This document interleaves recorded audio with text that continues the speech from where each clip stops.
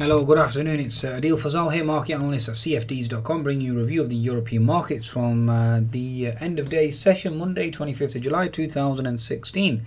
Please do visit Trade Signaler for signals and market updates from leading providers, www.tradesignaler.com, and you can download the app on the Google Play and the Apple App Store.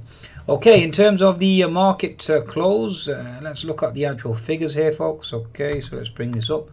In terms of the economic data points, now the FTSE 100 finished negative after the CBI data release on the manufacturing data. Certainly came out negative, given the fact that it was post-Brexit.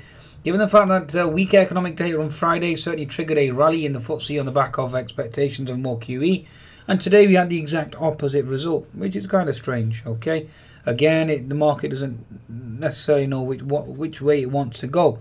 Bad news is good news, or good news is bad news. I mean, I've got no idea. Okay, again, it certainly is it's a very temperamental market. Let's just say that for now. Okay, the German DAX finished positive on the back of that strong IFO data. Okay, French CAC and the European indices, such as Eurostock, certainly finished positive as well. In terms of Asian markets, we already know certainly Nikkei was finished down, whilst Shanghai certainly finished flat, but the Hang Seng was certainly higher. Okay, now in terms of market movements or reports, economic data today, I think we already know a stronger German IFO. Japanese data certainly was mixed overnight, and the CBI Industrial Trend Survey certainly painted a very bleak and very negative picture of the UK economy, and that's why it was hurt there in the aftermath. Now, in terms of the technical picture, let's just bring up the technical picture for you. German DAX. I did explain to you during the day as well, the German DAX was into its gap fill. This is the post-Brexit gap fill. Okay, so that certainly has held as resistance and is now a topping tail.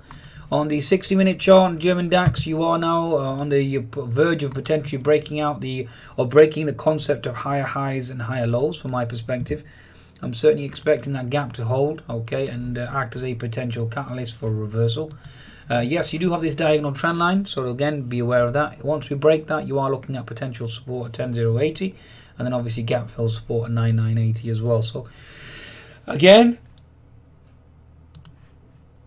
for now, it's all about exercising caution, and then obviously seeing how this market responds. So that's basically what we're looking at present. Again, 10,260 is your double top resistance if we do move higher and retrace. Again, we've held previous resistance equal support, and we've certainly bounced subsequently. Okay, certainly seeing that bounce at the moment. Okay, in terms of the market itself. Okay, so again, if the market does break below the key 10,170 zone, then you are looking at support at 10,130 on the German DAX. Then you have support down below around the 10,090 zone. In terms of the German DAX, if we do break this key level that we can see here, previous support equals resistance, if we do retest that level around the 10,220 zone, again looking for risk aversion and looking for the market to move lower. That's my interpretation. Okay, my current trade at the moment is a short Nasdaq, so that's what I'm looking for a move lower on the actual Nasdaq itself. Okay, now the actual European indices, let's just bring up the French CAC for you.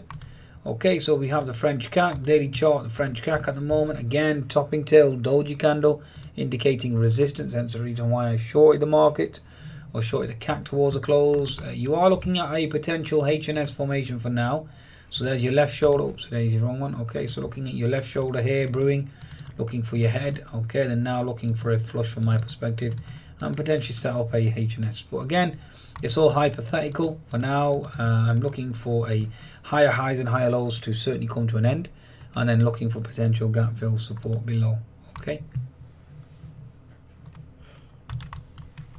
The French CAC certainly carving out a HNS formation on the 10-minute chart, as you can clearly see here, folks. Okay, so again, it's all about the right shoulder, then obviously looking for a flush. Now the actual HNS formation for your, just for your reference, again, you have a pivot high of 4420, let's just say, make it easy. So HNS equals 4420 minus, just look at your neckline. Your neckline is around 4370, looking for a 50-point drop. So you're looking for 4320, okay? So again, looking for 4320 on the downside in terms of the actual CAC itself. So certainly a bearish pattern on the CAC and looking for a move lower, and that accompanied with the German DAX into resistance. Again, looking for a move lower. Bringing up the FTSE 100. Now the daily chart, the FTSE, you can clearly see we had a doji topping tail, certainly has held on the daily chart.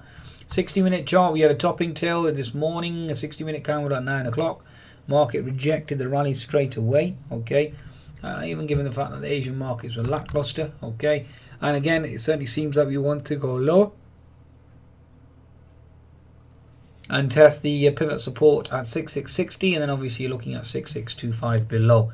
The 10-minute chart clearly has a H&S formation. The H&S formation target was, I did explain this setup to you during the day as well, 6755 minus the neckline, which is 6720. Okay, so you're looking at 20-point move, 25-point move, so 6720, and you're looking for 35 points between that. Okay, so you're looking at 6685 on the downside. So again, looking for 6685, 6685, 6670 support.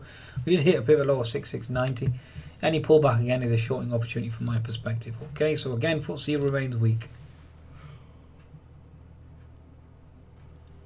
Bring up the chart, the Euro stocks now, last indices. That's quite important from my perspective, as always. Okay, oh, today's wrong one again. Oh, yeah, we got the right one. Okay, so again, look into the daily chart. Certainly a topping tail at that key horizontal resistance zone. Okay, so looking for risk aversion. 60-minute chart at the moment, again looking for a breakdown on the back of higher highs and higher lows. So looking for a lower high now. And the 10-minute chart certainly clearly clarifies that again. Very similar to the other pattern. Okay, so again, you're looking for a H&S formation here. Again, it's all about the right shoulder, so you're looking at resistance at 2980 up to 2990, and again both indicating a move lower. So again, looking for risk aversion, looking for the markets to reject risk, and looking for a sell-off in the marketplace. Okay, that's the situation that we find ourselves in at present. Okay, so again, my bias remains bearish, especially given the fact that oil prices are breaking lower. Strong IFO data fails to prevent that, and obviously weaker UK data certainly exacerbated that. So again, Chinese data out overnight relatively on the weak side, so again indicating resistance, so a weakness, shall we say, and the QE from BOJ failing to really propel these markets higher. Now, given the QE from the BOJ, given the fact that everything's linked to the USD JPY, if you bring up the chart USD JPY on the 4 hour, you can clearly see that you have H&S formation.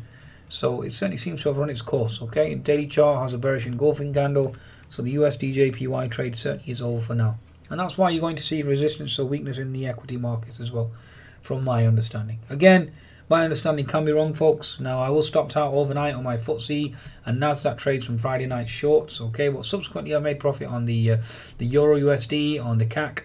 So certainly we're making a comeback and a pullback. So for now, my bias is short. I'm short the Nasdaq. That's my current trade, looking for weaker price action lower. Okay, so my bias, my analysis is indicating a move lower. Okay, that's sufficient for now. Be sure to visit cfds.com for your trading needs. Okay, they are the provider. Certainly take advantage of the 25% bonus that's available as well. That's the broker that I trade with. Okay, cfds.com. And if you are interested in a 25% bonus, just send me an email. I'll get that applied for you. Okay, goodbye now.